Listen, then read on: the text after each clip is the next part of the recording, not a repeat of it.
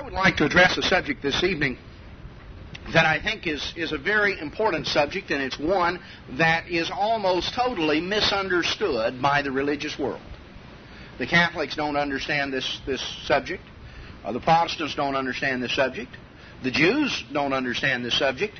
The Jews of Christ's day, the religious leadership, the Sadducees, the Pharisees, the scribes, totally did not understand this subject. The professing Christian world does not understand this subject. And, even some of God's people do not understand this subject as clearly as we ought, because it is a very important subject, it is a fundamental subject, and it is yet one that there has been a great deal of confusion about over the years and over the centuries. There was confusion about it in the days of Christ, and there's confusion about it in our time and in our day. And the specific subject that I have reference to is, what is the spirit of the law? What is the spirit of the law? Now, to the average Protestant, the spirit of the law means that, the law is sort of spiritualized away. Well, we don't have to really do what it says, you see. We don't have to keep the letter. We just have to sort of have a good attitude. Well, is that all that the spirit of the law means? Does the spirit of the law sort of spiritualize away the law? Now, the Pharisees, the Sadducees, on the other hand, they did not understand the spirit of the law. That was some of the strongest words that Christ had with anybody, was with this group of religious leaders, because they fundamentally did not understand the spirit of the law. Now, let's pick up the subject in 2 Corinthians chapter 3.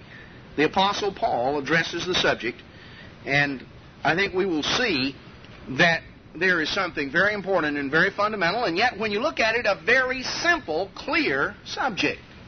In 2 Corinthians chapter 3, we'll pick it up in verse 6. Paul says, speaking of God, who has made us able ministers of the New Testament, not of the letter, but of the Spirit, for the letter kills, but the Spirit gives life. Now, what does that mean? The letter kills, and the Spirit gives life. Well, brethren, as we're going to see in just a moment, and I want to just give you a little bit of general explanation, and we're going to go through it verse by verse. What is the purpose of the law? Paul tells us in Romans that the law defines sin.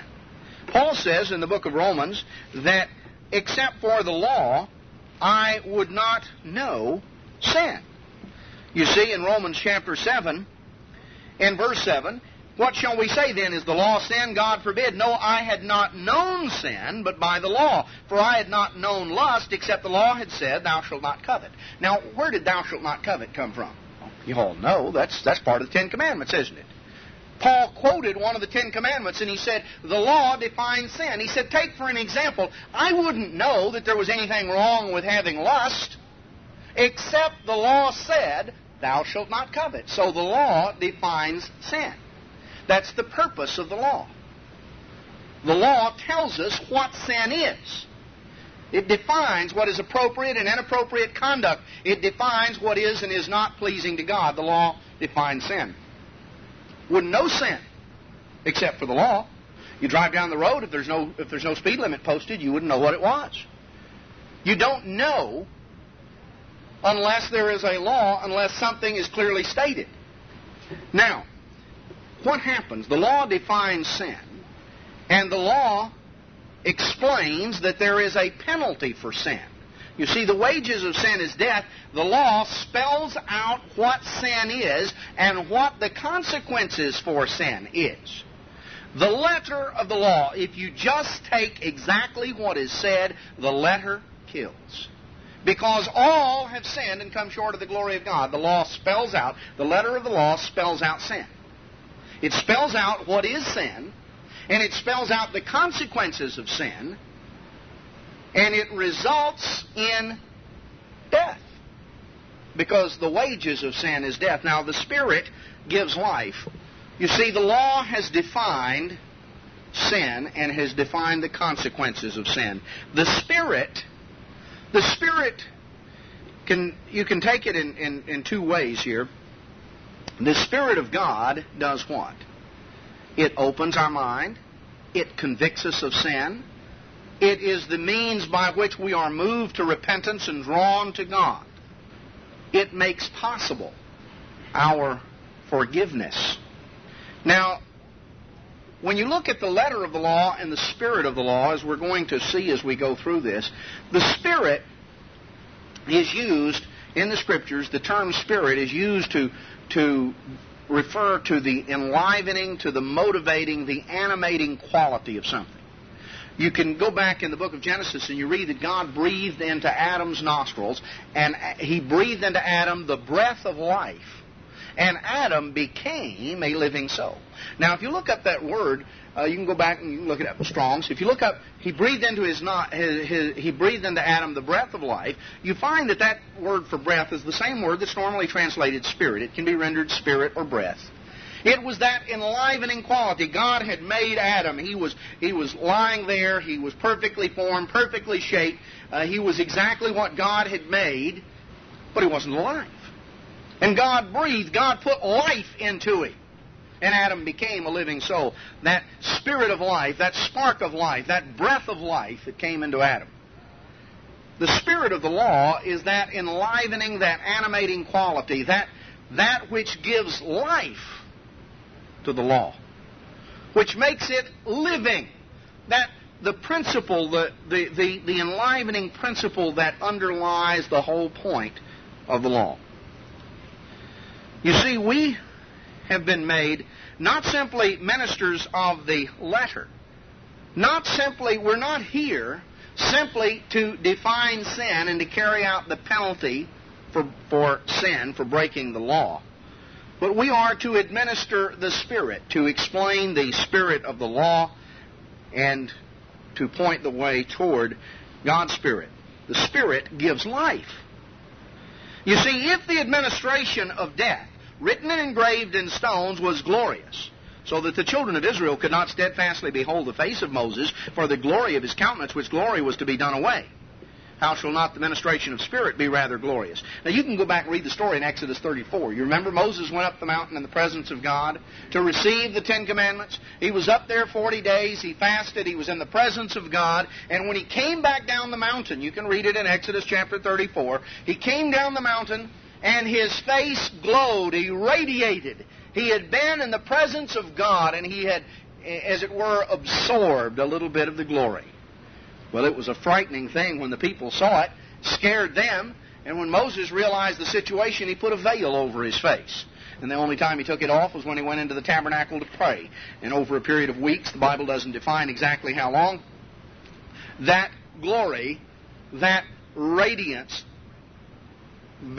gradually faded away, and Moses' face resumed a normal appearance. So Paul makes reference to that. He said, you know, Moses was in the presence of God. The law, the letter of the law, had a glory to it, but it was not a permanent glory. Now he said, the administration of the Spirit will be even more glorious. If the administration, verse 9, of condemnation be glory, how much more does the administration of righteousness exceed in glory? You see, the letter of the law could only administer the death penalty because all have sinned and come short of the glory of God. But the administration of the Spirit has to do with a transformation that produces righteousness. You see, that which was made glorious had no glory in this respect by reason of the glory that excels. If that which is done away was glorious, what was done away? The administration of death. Now, some think that the law was done away. We're going to see that that's not so at all. No, the law was made more binding. If that which was done away was glorious, that was the administration of death, that which remains is more glorious. Seeing that we have such hope, we use great plainness of speech, not as Moses, which put a veil over his face. The children of Israel could not look to the end of that which is abolished. Their minds were blinded, for until this day remains the same veil untaken away in the reading of the Old Testament, which veil is taken away in Christ. You see, they really don't get the point. They don't see what's really behind it. Even unto this day, when Moses is read, the veil is upon their heart. Nevertheless, when it shall turn to the Lord, the veil shall be taken away. The Lord is that Spirit. And where the Spirit of the Lord is, there's liberty. Jesus Christ came and personified the law. He was the personification of the law. He lived the law. He set us an example that we should follow in His steps. And we all, with open face, beholding as in a glass the glory of the Lord, are changed into the same image, from glory to glory, even as by the Spirit of the Lord. Step by step, we are to be changed and transformed to reflect the very glory of Jesus Christ. Now, we find something that is laid out here, and it talks about the spirit of the law and the letter of the law, and it talks about that which was that which was done away and that which remains. Now let's go briefly back to Romans chapter 7. Romans chapter 7, in verse 6. Now we are delivered from the law. Okay, let's just close the book and all go home. We're delivered from the law. Is that what that means? Well, one key to understanding the Scripture is you read it in context. We are delivered from the law, that being dead wherein we were held, that we should serve in newness of spirit and not in the oldness of the letter. What shall we say then? Is the law sin? God forbid. No, I hadn't known sin, but by the law I hadn't known lust, except the law said, you shall not covet. No, Paul goes on and tells us in verse 12, the law is holy, and the commandment is holy, and just, and good. Verse 14, he tells us the law is spiritual. I'm carnal. Why would God want to do away with what's spiritual and keep what's carnal? That doesn't make any sense. The law is holy and just and good. People think, well, God's going to get rid of that old law, that old law. Well, God says here, inspired Paul to say that it's holy and just and good. Paul says in Romans 3:31, do we then make void the law through faith? God forbid, yea, we establish the law. Oh, no, Paul's not talking about abolishing the law. He's talking about getting out from under the penalty that the law exacts. We're delivered from the law. You see, the law holds out a death penalty. The law defines sin. All have sinned and come short of the glory of God, and the wages of sin is death. And so that means that you and I, every one of us here, we're all, on the basis of that, we'd all be in a heap of trouble. Be in a lot of trouble. So, we're delivered from the penalty that the law exacts. That being dead wherein we were held, you see, that's why we need deliverance, is because we were under the death sentence. We were on death row. We were on death row. We were waiting to be taken out, to be executed, to be burned. We were dead wherein we were held, but now, you see, we have an opportunity to serve in the newness of spirit. We have a new start. We have a fresh start and a chance to serve in newness of spirit. Let's go back to Hebrews 8. Hebrews chapter 8. We find here, speaking in Hebrews 8, talking about the Old and New Covenants, talking about Jesus Christ and Moses. You see, Moses in verse 5 of Hebrews 8 was admonished that he should, when he was about to make the tabernacle, to make it according to the pattern showed him in the wilderness. But now has he, Christ, verse 6, obtained a more excellent ministry, by how much also he is the mediator of a better covenant, which was established upon better promises.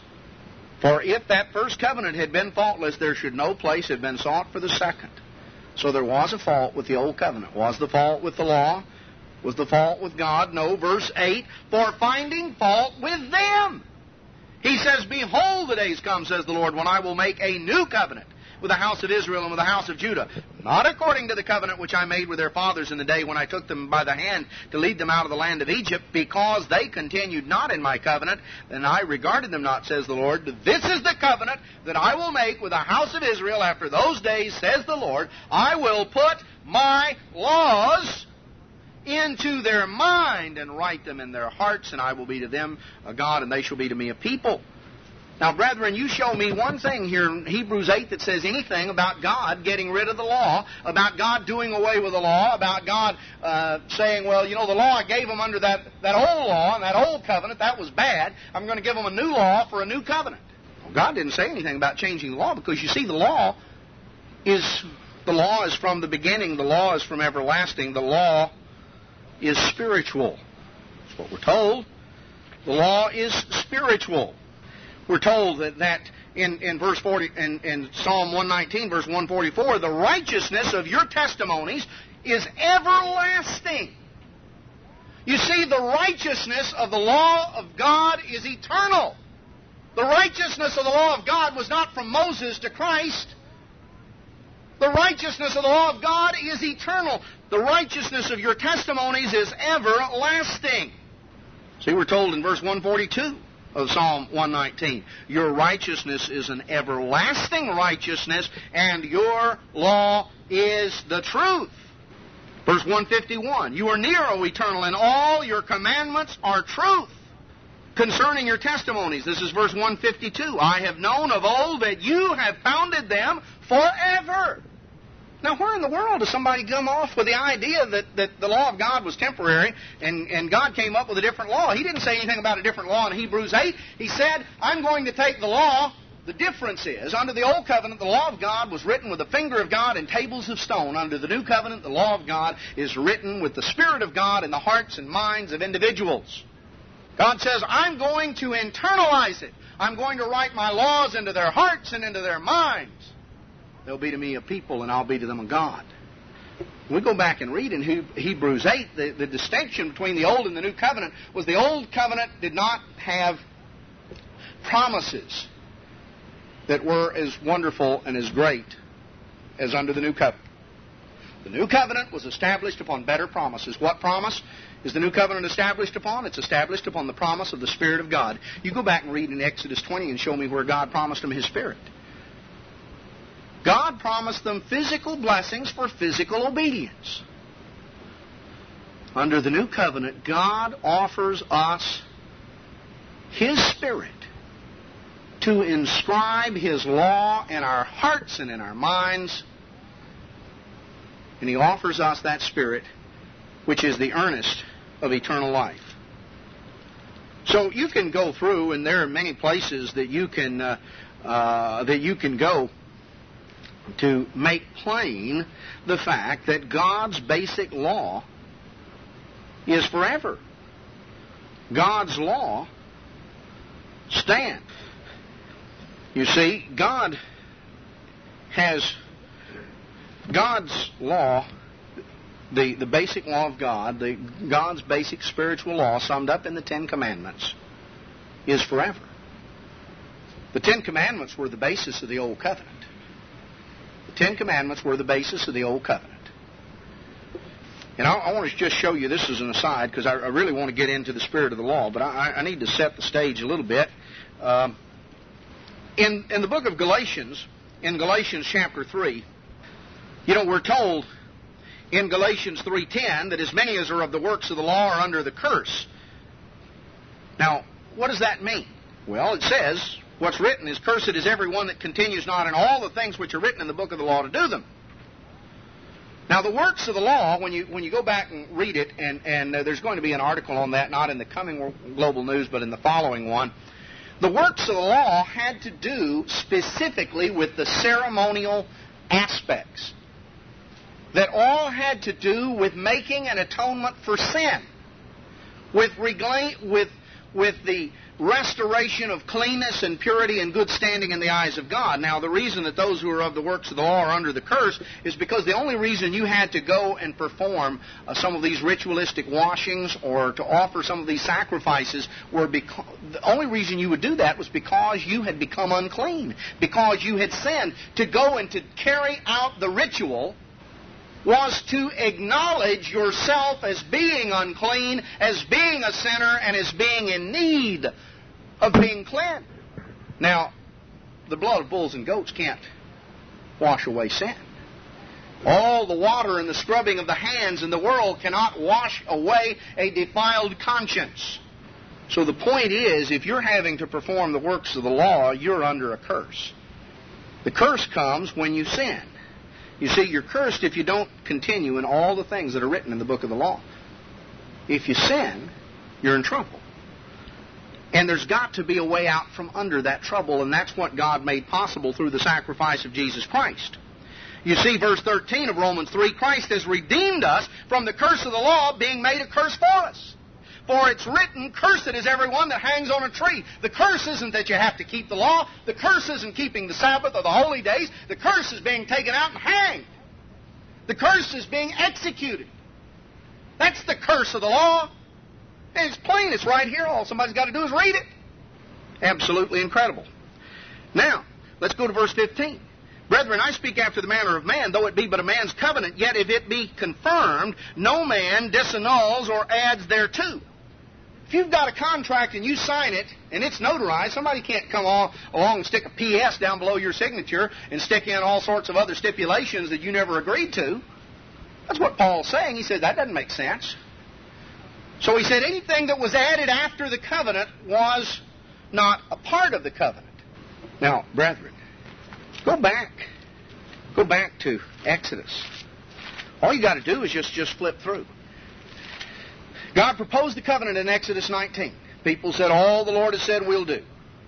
God spoke the words of the Ten Commandments in Exodus 20.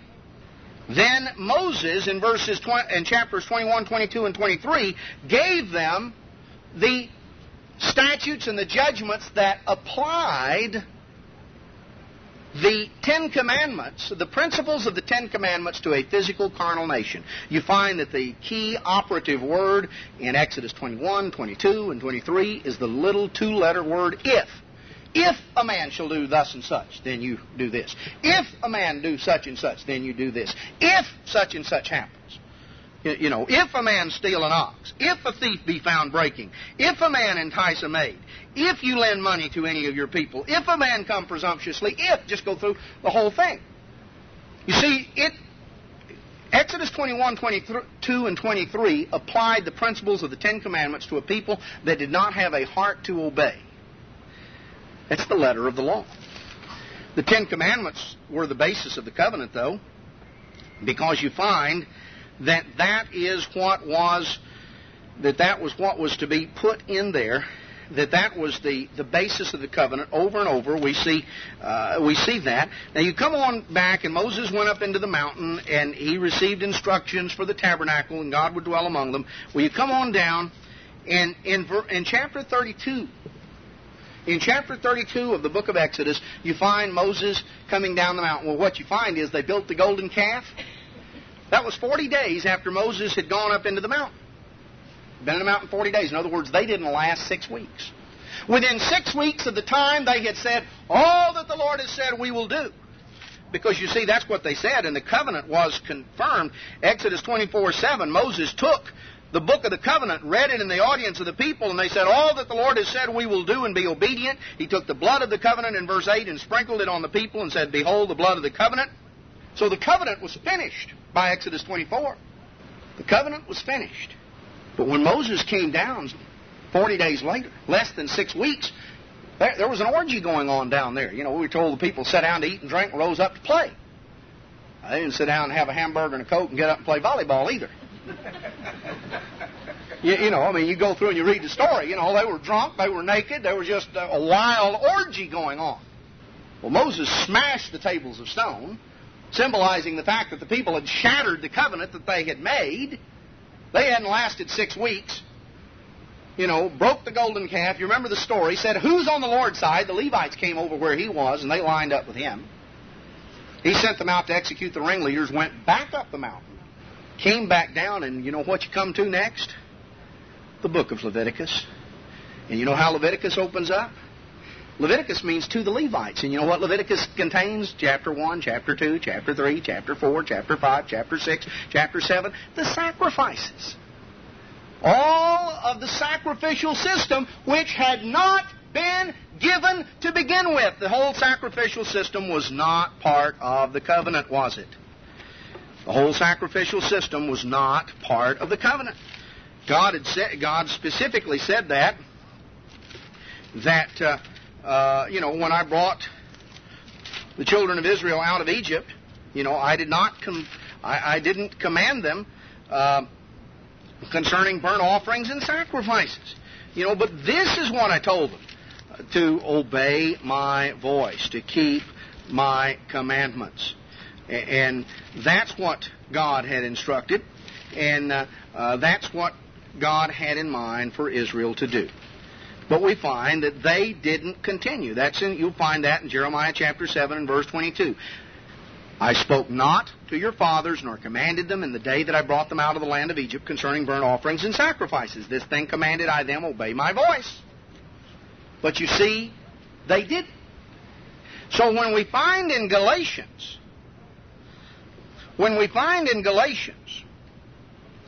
back to chapter 3, we find that anything, even with a man's covenant, anything added afterward is not really part of the covenant. You see, to Abraham and his seed were the promises made.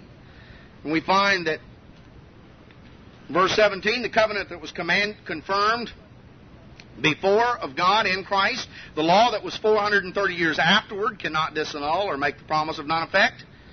Wherefore serves that law, verse 19, it was added because of transgressions till the seed should come.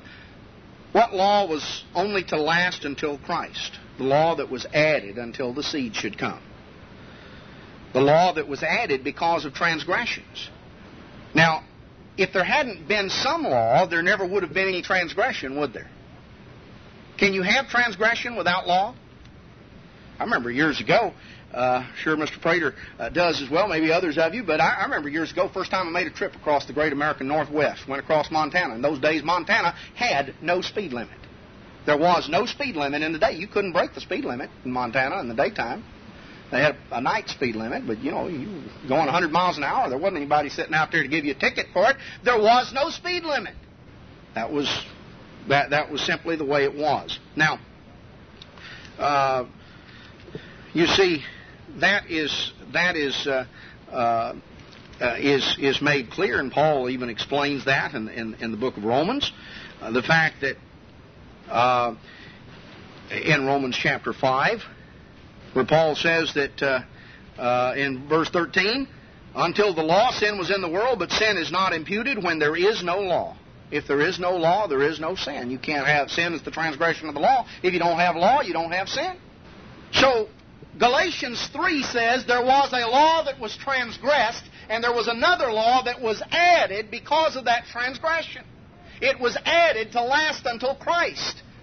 Now, brethren, you don't have to speak a whole lot of Greek, Hebrew, Aramaic, Latin, and whatever else to figure that out. All you got to do is go to a few verses. Because, you see, Genesis tells us, all the way back in Genesis chapter 26 and verse 5, that Abraham obeyed my voice and kept my charge, my commandments, my statutes, and my laws. So the commandments were in effect when Abraham was on earth. You come forward to the book of Exodus, and in chapter 16, you read about the manna and the Sabbath, and you find in Exodus chapter 16, verse 27, that some of the people went out on the seventh day to gather, and they didn't find any manna. In verse 28, the Lord said unto Moses, how long refuse you to keep my commandments and my laws? Now, wait a minute. We hadn't gotten to Exodus 20 yet. The people hadn't made the covenant. They didn't confirm the covenant until Exodus 24. But he was already talking about the Sabbath in Exodus chapter 16 and said, how long refuse you to keep my Sabbaths, my commandments?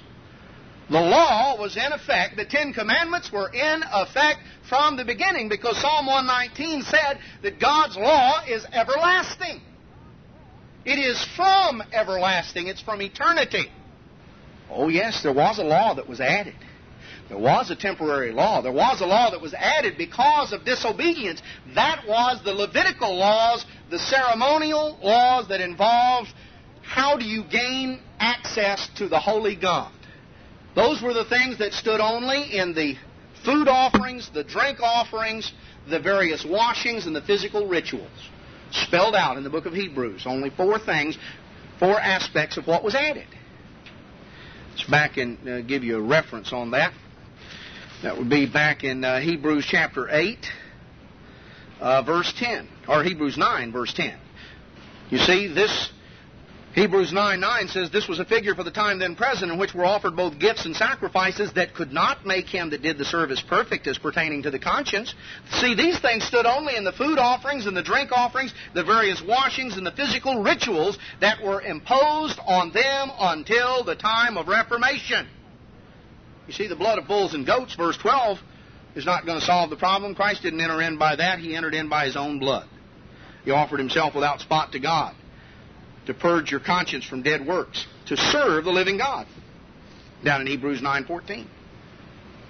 So the point is that the law that was added, as we're told in Galatians chapter 3, the law that was added because of transgressions was not the Ten Commandments. It was not the Sabbath. It was not the holy days. It was not clean and unclean meats. The law that was added because of transgressions was the whole Levitical sacrificial system. And all you have to do is just go right through the context of the book of Exodus, and you see that was not a part of the Old Covenant. That was not part of the Old Covenant, because if it's added afterward, it's not part of the covenant. No, the Old Covenant was based on the Ten Commandments. But you see, the key is that God is after more than just physical obedience. God is after our learning the spirit of the law. The difference between the Old Covenant and the New Covenant is not that the Old Covenant was based on the Ten Commandments and the New Covenant is based on some vague law of love. No. The New Covenant and the Old Covenant were both based upon the Ten Commandments. Under the Old Covenant, the law of God was written with the finger of God on tables of stone. Under the New Covenant, the law of God, same law, is written in our hearts and in our minds through the power of the Holy Spirit of God. Now, let's go on. The Pharisees did not understand the spirit of the law. Let's go back to Matthew chapter 5, because we looked earlier, the Ten Commandments, the basis of the law, spelled out in Exodus 20. Exodus 21, 22, and 23 were the statutes and judgments which amplified the principles of the Ten Commandments as they were to be applied in the letter of the law to a physical people, to a carnal nation that did not have a heart to obey. And so they continually addressed the subject of, if a man do this, then you do that. And it spelled out penalties. Now, let's go to Matthew 5, because what we're going to find is that Matthew 5, 6, and 7 corresponds to Exodus 21, 22, and 23. The Ten Commandments stand the same. But Exodus 21, 22, and 23 spells out the letter of the law. Matthew 5, 6, and 7 spells out the spirit of the law. And it's the same law we're talking about. It's the Ten Commandments, which sum up the basic law of God. God is love. Love the Lord your God with all your heart, with all your soul, with all your might. This is the first and great commandment. The second is likened to it. You shall love your neighbor as yourself. On these two hang all the law and the prophets. On these two principles, the first four commandments tell you how to love God with your whole heart. The last six tell you how to love your neighbor as yourself. Exodus 21, 22, and 23 apply the principles in an Old Covenant context. Apply the principles in terms of the letter of the law. If a man does this, then you do that. Matthew 5, 6, and 7 is addressed to those with whom Christ was making a new covenant. And He tells them in Matthew chapter 5 and verse 17, think not that I'm come to destroy the law and the prophets. I'm not come to destroy, but to fulfill. And people say, oh, well, that must mean, that word fulfill must mean destroy. Must mean He did away with it. Must mean it's over with. And so then you'd read, don't think I've come to destroy the law or the prophets. I'm not come to destroy, but I'm come to get rid of it. Well, that would be a real smart saying, wouldn't it? Think not that I'm come to destroy the law or the prophets. I'm not come to destroy, but to fulfill. I want to show you something. You know, sometimes one of the ways to know what a word means is look at how it's used in context. The word that's translated fulfill here is the Greek word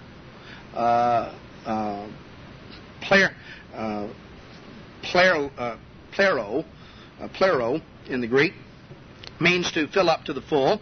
Let's go on back to Matthew chapter 13. In verse 48, I'll show you another place that same word is used.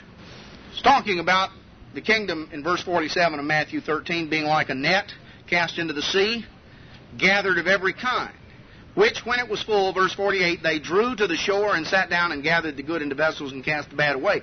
Verse 48, when it was full. That word plero, same exact word that's used back here in Matthew 5:17 is fulfilled. If you got a net full of fish, that doesn't mean the net's finished. That doesn't mean you've thrown it away.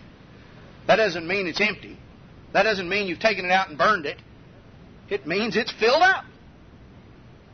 The word that's translated fulfill here is used as the word full back here in Matthew chapter 13 and verse 48. Let's go on back a little further. Let's not just take, mouth of 2 or 3 witnesses will establish a thing. Let's go back to Luke 2. Luke 2 verse 40.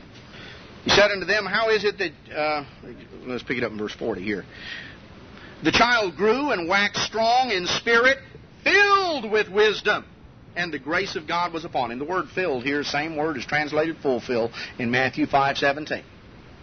He was filled with wisdom. Did that mean he didn't have any? It means he was filled up to the full. He was absolutely filled with it.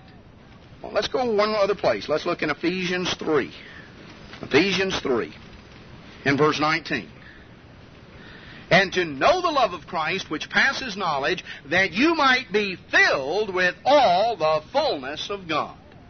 You might be filled with all the fullness of God. That's the same word as translated fulfilled. So when Christ said, don't think I'm come to destroy the law of the prophets, I'm not come to destroy, but to fulfill. I've come to fill it up to the full.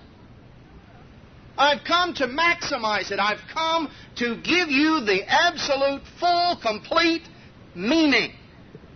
You see, truly I say unto you, till heaven and earth pass, one jot or one tittle shall in any wise pass from the law, till all be fulfilled, till it be filled up. Whosoever therefore shall break one of these least commandments, and shall teach men so, he shall be called the least in the kingdom of heaven. Now, that's pretty serious. Didn't even say he was going to be there, just said he'd be called the least by those that are. Shall teach men so, shall be called the least in the kingdom of heaven. Whosoever shall do and teach them, the same shall be called great in the kingdom of heaven. Now, maybe Christ didn't understand that the law was to be done away. Verse 20, I say unto you that except your righteousness shall exceed the righteousness of the scribes and Pharisees, you shall in no case enter into the kingdom of heaven. Now, how is our righteousness to exceed theirs? This is Matthew 5:20. How is our righteousness to exceed theirs? Well, you see, we are to obey the law in the Spirit, not simply in the letter. To obey the spirit of the law. The spirit of the law doesn't spiritualize away the law. It doesn't do away with the law. It doesn't undermine the law. The spirit of the law is that enlivening principle that gets down to what the law is all about. Now, Jesus Christ, in the rest of Matthew 5, Jesus Christ defines what the spirit of the law is, and he gives us 6 illustrations. He starts out and he takes 2 of the 10 commandments and he expounds and amplifies and gives the spirit of the law. Then he takes 4 statutes and he gives the spirit of the law. Verse 21, first case. You have heard that it was said by them of old time, you shall not kill. Now, where did you hear that? Exodus 20. He's quoting right out of the 10 Commandments. You've heard that it was said by them of old time, you shall not kill, you shall not murder. Whosoever shall kill shall be in danger of the judgment. But I say unto you. Did he say, now it's okay to kill as long as you have a good attitude? No, he said, I say unto you that whosoever is angry with his brother without a cause shall be in danger of the judgment. Whosoever shall say to his brother, Raka, which means just an expression of absolute contempt, shall be in danger of the council. But whosoever shall say, you fool, which again was an expression of absolute worthlessness and contempt. You're saying, look, you have no value. Now, brethren, the whole basis of the value of human life is that we're human beings made in the image of God. And we have the potential to ultimately be born into the family of God. To say to someone that they are of no value is to basically say, look, if I weren't afraid of getting in trouble, I'd just blow you away and save the oxygen you're breathing. Now, a lot of times people don't carry out the act because they're scared of getting in trouble. They don't want to go to, where we send them here, up to Huntsville here in Texas. They don't want to go to Angola in Louisiana. They don't want to get in trouble. But you see, he said, if you say this in your heart, you say, you fool, you shall be in danger of hellfire. You bring your gift to the altar, and there remember your brother has aught against you. Leave there your gift before the altar. Go your way, be reconciled to your brother, then come and offer your gift. Agree with your adversary quickly while you're in the way. Now, the point is, Christ gave the spirit of the law. He said the letter of the law says don't kill. Now, if you go through your life and you've never picked up a gun, blown somebody away, is that all God's after? I mean, you may have cursed the guy blue and called him every vile name in the book. You may have shook your fist in his face and said, I wish you were dead. Maybe you just beat him half to death, but he didn't die. He recovered, so you didn't kill. It says don't kill. I kept the letter of the law. That guy's laying there, but the paramedics got to him before he bled to death. So I didn't kill. God's certainly pleased with me. Is that all God's after? That's the letter of the law, don't kill.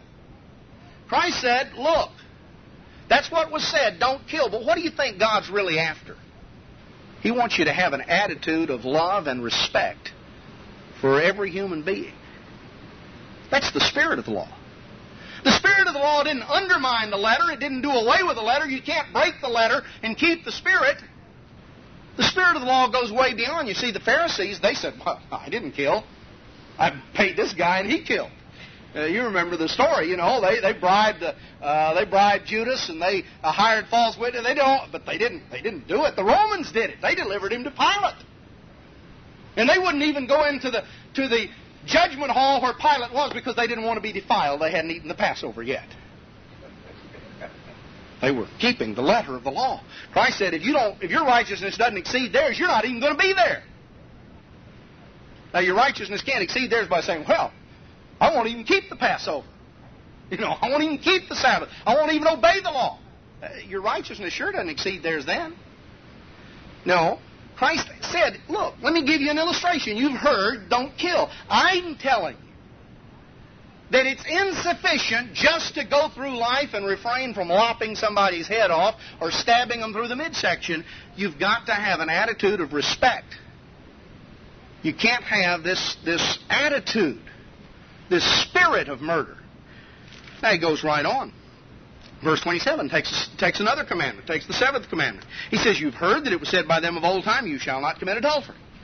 Another direct quotation right out of the Ten Commandments. Verse 28, I say unto you that whosoever looks on a woman to lust after her has committed adultery with her already in his heart. The spirit of the law is I want you to have an attitude of faithfulness. It's not a matter of just going almost all the way and stopping. I want you to have an attitude of faithfulness, the spirit of the law. You see, the spirit of the law doesn't mean you get right up to the edge and you lean over as far as you can and you stop just before you fall. How far can you lean over the cliff without falling? Only way I know to find out is lean over far enough to fall, and on the way down you know when you should have stopped. But it's a little bit late by that time. You're going to go splat when you hit the bottom. So, the spirit of the law is the principle. That's what God's after. Brethren, if we're going to be in the kingdom of God, in the family of God, God wants us to learn to think like He thinks. That's what it means to have the law written in our hearts and in our minds. That's not some vague, ethereal, spiritualized away sort of fluff. God says, look, if you're going to be in my family, if you're going to be administering my government for eternity, you need to know how I think. You need to understand. You need to have my mind. You need to think like I think. I'm going to write my laws in your heart. I'm going to put them in there. I'm going to help you to have them indelibly impressed in your mind. So Christ amplified. He said, now let's take a couple of the commandments. Let's understand the spirit of the law. He comes on down in verse 31, and he says, now it has been said, whosoever shall put away his wife, let him give her a writing of divorcement. Now he's quoting here from Deuteronomy 24, one of the statutes regulating divorce. He said, now let me ask you something. Do you think that all the law is after is just make sure you do it according to the book? Just make sure you got all the forms filled out that you signed in all the right places and got the I's dotted and the T's crossed. That's all God's after? Whosoever shall put away his wife, make sure you give him a writing of divorcement. Make sure it's all legal. You think that's all God's after? No. I say unto you, verse 32, whosoever shall put away his wife, except for the cause of fornication, of immorality, of porneia, causes her to commit adultery, and whosoever shall marry her that is divorced commits adultery. Now, Christ said, look, what's the spirit of the law? What's God after? God's after faithfulness. He's after commitment. Go back to the beginning. You remember Christ was quizzed in one place. What can a man put away his wife for any cause? He was asked. There were two schools of thought among the Jews, the school of Hillel and the school of Shammai. And they had great disputes about the law. And they had disputes in terms of exactly what this meant technically and what that meant technically. And they had arguments about Deuteronomy 24 and the meaning of this word in the Hebrew. Because if you go back and look at it in the English translation, it says that if a man finds uncleanness. Well, what does that mean? That's the way it's translated in the English. It's a little vague, and the Hebrew is just as vague. It was vague enough that they argued about it, and they disputed about it, and they tried to drag Christ into the argument. And they wanted him to split hairs. Now, exactly what do you mean uncleanness? See, one group they were very liberal. I mean, anything from burning the toast on was, that was bad enough. And the others were a little stricter. And if you go back and you read the account, Christ didn't get tangled up in their arguments and harangue about the words. He said, look, Moses, because of the hardness of your hearts, allowed something. He allowed this. But from the beginning it was not so. Have you not read that he which made them at the beginning made them male and female, and said, for this cause shall a man cleave to his wife, and they twain shall be one flesh? That ought to tell us something. I mean, if you want to know how many wives God thought a man ought to have, how many did he make for Adam? He didn't make Adam and Steve. He made Adam and Eve. That ought to tell us something, too. He didn't make one man and a whole bunch of women, and he didn't make one woman and a whole bunch of men. He made one man and one woman. They were sort of stuck with each other, weren't they? Now, Christ went back and he quoted from the law. Now, let me explain something here. You see, part of the fundamental misunderstanding that a lot of people have with the spirit of the law is they don't understand what the law is. See, to a lot of people, law is a list of rules. Well, if you can't show me where it says, thou shalt not, then I'm going to do it. If you can't show me where it says, thou shalt do such and such, well, then I'm not going to do that. Brethren, that misses the point. God didn't just give a list of 999 rules. Thou shalt, thou shalt not, thou shalt, thou shalt not. Just a whole list of rules, You flip it through, okay, this is rule 439. God gave 10 commandments, and God did give rules. He gave... But that's only one aspect of the law. Another aspect of the law is testimonies. Commandments, statutes, judgments, testimonies, precepts. You know what most of the Old Testament is? Most of it's testimonies. You know what the word testimony means? It means the same thing it means in English. Testimony is somebody's witnessed account. If somebody is giving testimony, they're having to testify. They got called into court. What are they telling? They're telling what they know of that happened. They're describing an incident. The testimonies of God are descriptions of incidents. They're descriptions of what happened. When you go through and you read the story of Abraham, you're reading a testimony of Abraham's life. The testimonies, and that's what we're going to get to last of all. I'll sort of mention it and then we'll come back to it. But you see, examples. We're taught by example. We're taught by direct statement, but we're also taught by example. And so one of the things that we ought to learn, for instance, about marriage, God teaches us by example. That's what Christ quoted in Matthew 19 and alludes to here. See, the spirit of the law, what's God really after? Is He after just filling out the papers correctly? No, what God really wants. The spirit of the law is you're to be faithful, and you're to remain so. And He spells out a very narrow, specific circumstance in which marriage was allowed to be dissolved. Then in verse 33 he says, again, you have heard that it has been said by them of old time, you shall not forswear yourself, but you shall perform unto the Lord your oaths. But I say unto you, swear not at all, neither by heaven, for it's God's throne, nor by the earth, for it's His footstool. And he says, you've read in the law, and you can go back and you can read it in Leviticus 19:12, don't forswear yourself. That just means don't perjure yourself. You take an oath, don't commit perjury. Now Christ said, what do you think that means? You've heard that it was said, don't commit perjury. Does that mean that, you can go out and lie all the rest of the time? If a guy Christ said, look, let your yea be yea and your nay, nay. Verse 37. Swear not at all. When you swear, what you're doing is you're differentiating between when you tell the truth and when you don't. You're saying, well, the rest of the time you can't believe a word I'm saying, but I got my hand in the air and the other one on the Bible, and I swear by God above, so-and-so. Well, what do you think's going to happen? God's going to send a lightning bolt down and zap you? What does swearing have to do with telling the truth? Well, I guess you can watch the O.J. trial and you'll find out that it doesn't have a whole lot. I mean, everybody gets on there and tells a different tale, and that's not just that trial, that's any trial. What Christ said, look, the spirit of the law says, the statute says, don't commit perjury. The spirit of the law, the real intent, what God's after is He who wants you to tell the truth. Be honest, be upright in what you say, and you really shouldn't ever have to say any more than yes or no, because you're consistently telling the truth all the time. The spirit of the law is truth. You see, the spirit of the law that says don't kill is have love and respect for every human being that draws breath on this planet. The spirit of the law that says don't commit adultery is to be faithful to your mate. The spirit of the law that spells out the matter of divorce is the fact that God takes marriage seriously and expects that it be a permanent commitment. The spirit of the law that says don't commit perjury is that you're honest and you tell the truth all the time, every time. Verse 38, you've heard that it was said by them of old time. This is the third of the statutes. You've heard that it has been said by them of old time, an eye for an eye and a tooth for a tooth. You can go back and you can read that in Exodus 21:24 or Leviticus 24:20, Deuteronomy 19:21. You know what that law had to do? That law had to do with justice, with equity. You didn't go out and exact a major penalty for a minor infraction. You didn't, on the other hand, have a minor penalty for a major infraction. The punishment had to fit the crime.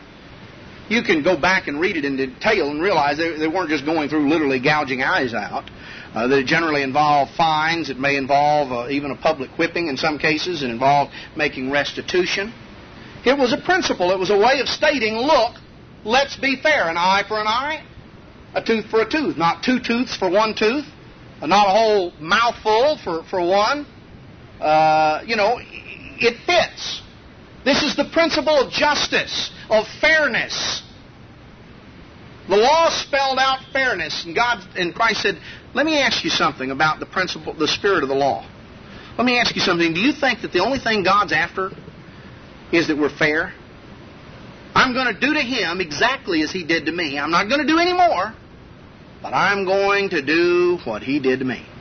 I'm going to get even. That's what we say. See, I'm going to get even. Not get one up, but just get even. Even the score. Well, that was spelled out in the Old Testament, not so much for private vengeance as it was for civil law, but people took it as a principle that they applied in private vengeance. And Christ said, look, I'm saying unto you, there's a principle of the law. You see, the letter of the law says don't be unfair. Don't take more vengeance on someone than what they did. Is that all that's involved? No, the spirit of the law is that if they smite you on your right cheek, you turn the other also. That, if you're compelled to go a mile, you go 2. You're prepared to give to him that asks. Didn't say you have to give him exactly what he asks. But the point is, there is a higher principle than fairness, and that is mercy. The spirit of the law that says don't take excess vengeance, the real spirit of the law is have a willingness to suffer if need be. That's what we're told, back in 1 Peter chapter 2. Let's just look here briefly. 1 Peter chapter 2 and verse 20. Or verse 19. This is thankworthy if a man for conscience toward God endure grief, suffering wrongfully. What glory is it if when you be buffeted for your faults you take it patiently? But if when you do well and suffer for it you take it patiently, this is acceptable unto God. most of us feel like we've done pretty good if we had it coming and we took it in a good attitude. You know, we get in trouble, and we did something, we got ourselves in trouble, we get a chewing, and we sit there and we don't, cuss the guy out or something, and we think, well, I handled that pretty good, I didn't lose my cool. I was going 90 miles an hour, the policeman stopped me, gave me a ticket, and I didn't call him any dirty words, I didn't say anything ugly, I just, took it and signed it. Boy, and God impressed. Well, Peter says, look, what's really impressive to God, what's thankworthy, what God takes note of, is not when you suffer rightfully and you take it in a decent attitude. It's when you suffer wrongfully. When you're persecuted for righteousness' sake. See, the blessing is not just if you're persecuted. He didn't say, blessed are you when you're persecuted. You went out and robbed the bank and they arrested you. And, oh, me, I'm persecuted. But God will bless me, right? No, he says, blessed are you when you're persecuted for righteousness' sake. When you suffer wrongfully and you take it in a godly attitude. Now, that is hard to do. It's hard enough to take it when you suffer rightfully. None of us like to suffer, see, number one. And if there's anything that goes against our grain, it's unfairness. Unless, of course, we're the ones that come out on top. But, unfairness, if we're the recipients of unfairness, or if a friend of ours is the recipient of unfairness, or sometimes even if we just see somebody and we see them unfairly treated, unfairness goes against the grain, and that's rightly so. It goes against the grain, but we have to recognize that the time when real justice with equity, God is the only one who can do that. You have to commit it into the hands of Him that judges righteously. The spirit of the law of retaliation, the spirit of the law, is a willingness to forgive, a willingness to turn the other cheek. Coming on down in verse 43 of Matthew 5, you've heard that it has been said, you shall love your neighbor and hate your enemy. Now, the Scripture doesn't say hate your enemy, but Leviticus 19:18 does say you shall love your neighbor. The Jews concluded from that if they had to love their neighbor, then obviously they could hate their enemy. And they got into great squabbles about who is my neighbor. Who is your neighbor? Is it the guy that lives next door? Or is it the person that lives on your block? Or maybe the person that lives right in your little section, your suburb, right in your city, your state? Who is your neighbor? Well, Christ told a whole story, a whole illustration about that. You remember the story of the Good Samaritan. And the whole story was told in answer to the question of who is my neighbor. You see, the man had asked Christ, he said, what's the most important thing in the law? And Christ said, you shall love the Lord your God with all your heart, and you shall love your neighbor as yourself. On these two hang all the law and the prophets. And the lawyer said, well, I agree. That's right. That's exactly right. But I've got a question for you. Who is my neighbor? And Christ told him the story of the Good Samaritan. And finally he finished up and he said, now who was a neighbor to this fellow? Well, the one that stopped and helped him. Christ said, go and do likewise. You see, they missed the point. They were so busy arguing about who was their neighbor.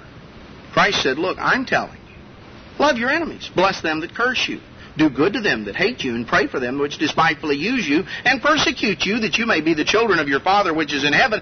For He makes His sun to rise on the evil and on the good, and sends rain on the just and the unjust. If you love them which love you, what reward have you? Don't even the publicans the same? People in the mafia like their buddies. They like their friends. You salute your brethren only. What do you more than others? Even the publicans do so. Oh, yeah, they say hi to one another. Be you therefore perfect. Be complete. Be mature. Be brought to completion as your Father in heaven is perfect. You see, the spirit of the law is to learn to think like God.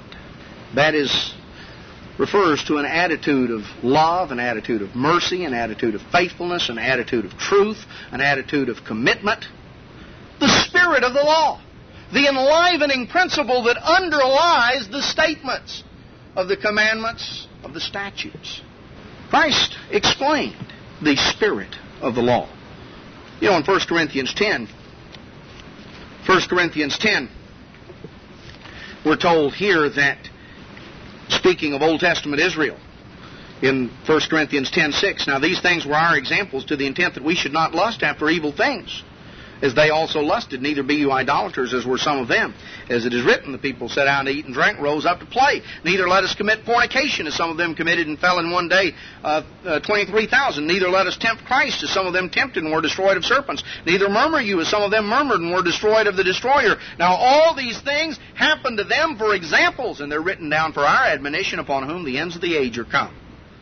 You see, the whole point is, the spirit of the law is when you read not simply the commandments and the statutes, but the testimonies. When you read the Old Testament, you read the examples, the lives of the men and women with whom God dealt. That we're to read it seeking to understand the principles, seeking to understand the spirit of the law. What is the lesson that we should derive? What is the mind of God? Because, brethren, that ultimately is the answer to what is the spirit of the law. The spirit of the law is what is the mind of Christ. The mind of God. What's God after? What is it that's really most pleasing to God? You see, there are principles that are given. And the spirit of the law is trying to take and apply those principles. I remember years ago, man, I was in Big Sandy at the feast, and I think I was coordinating counseling and anointing. This has probably been, I don't know, maybe close to 20 years ago, around there.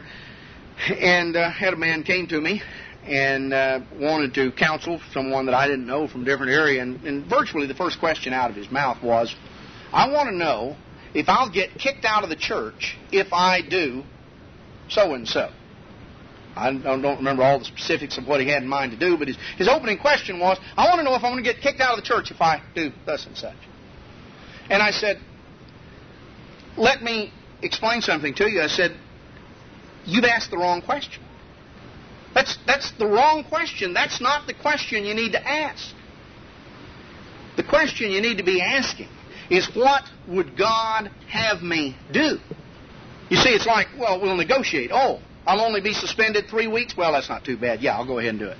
6 weeks? Well, I'll think about it. 6 months? Well, I don't know. Boy, you're going to kick me out and make some big deal about it? Well, I don't know if it's worth it.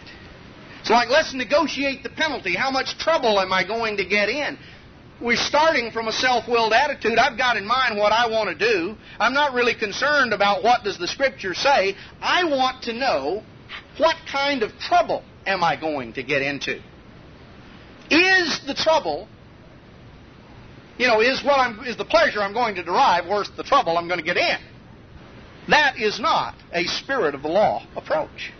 That is not the spirit of the law. See, that's the premise that sometimes people operate under. You could go through. We could spend the rest of go on and on. I mean, Paul talks about in 1 Timothy 2:9. He talks about the women adorning themselves with modest apparel. Now, let's just use this here to illustrate a principle. He didn't go through and spell out exactly how many.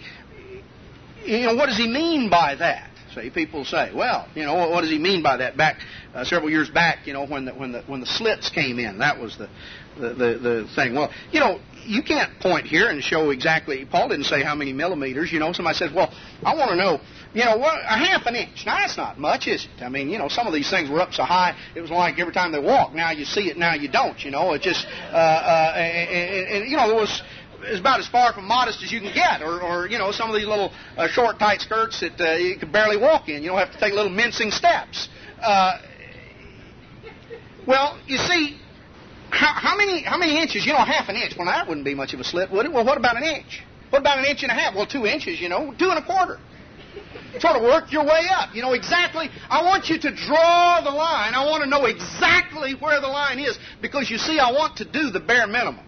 I don't want to get kicked out, but I want to make sure that I'm absolutely not 1 millimeter more modest than I absolutely have to be able to walk in the door and not have my name branded. That is not a spirit of the law approach. See, God is after an attitude, and it'll reflect itself in the way we present ourselves. And if you're going to, if you're going down to Padre Island Beach or you're coming into church, the specifics may be different, but the principle is still there. Modesty is something that doesn't call the wrong kind of attention to itself. You see, God deals in principles that are to be internalized, and He gives us specifics. He gives us 10 commandments, and He gives us illustrations and examples. But what God's after is a spirit of the law approach. He's after our learning what is it God wants us to be. We're to study the Bible not like, the old W.C. Fields movie years ago. W.C. Fields always played these sort of shyster characters, and he was a shyster lawyer. And one time the door opens and this guy comes in, W.C. Fields, he's playing the shyster lawyer. He's sitting back behind his desk and he's reading the Bible.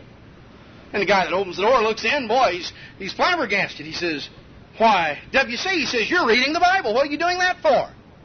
W.C. Fields looks up and says, "Looking for loopholes, looking for loopholes." That was why he was reading the Bible. He was looking for loopholes. That's the way sometimes people want to read, is they're looking to see what can they get by with, what can they maneuver through.